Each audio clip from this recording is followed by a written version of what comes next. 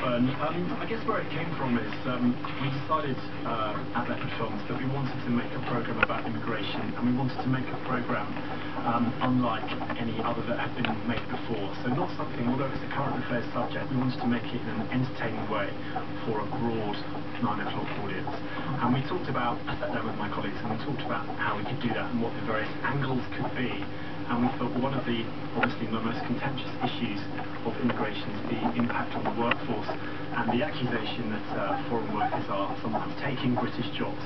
So we thought, okay, well that's a very interesting angle and obviously very topical.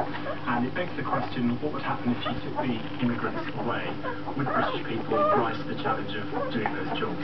And that's really how the show was born. And then we just had to find a place to do it.